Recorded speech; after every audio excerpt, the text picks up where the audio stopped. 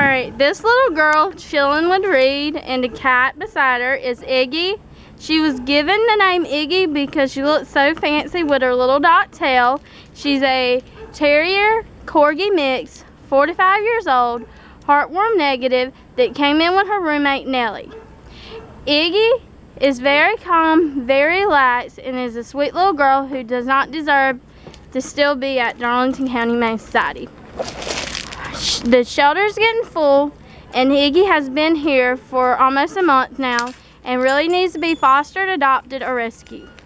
So let's get this cute little girl who's great with humans, great with other dogs, and great with cats, fostered, adopted, or rescued.